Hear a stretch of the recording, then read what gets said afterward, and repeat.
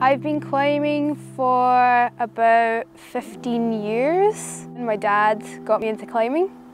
He was a pretty keen climber back in the day, dragged me up some big scary routes when I was about 11.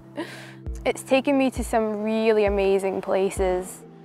It motivates me to get out and explore parts of Scotland and parts of the world that otherwise I might not have gone to.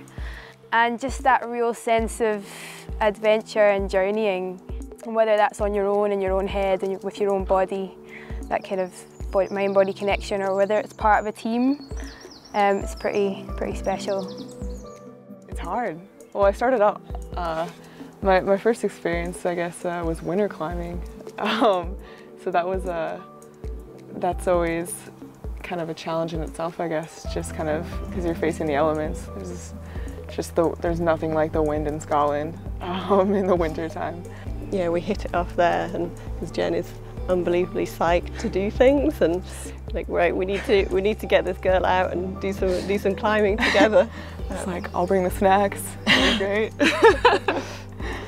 Usually when I arrive at a problem or a route that I've never seen or done before, quite an important part of succeeding at that is to visualise the route or problem beforehand.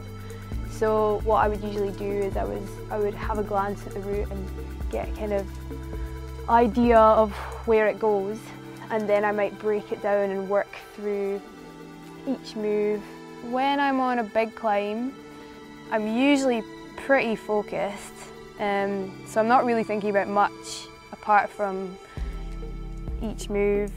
And I guess that's the special thing about climbing, is that it's so engaging that you can escape from everything else. It's a way of kind of grounding myself in the present moment. I guess that's what it gives me. It gives me a way of escaping the stuff that doesn't matter. Scared? Yeah.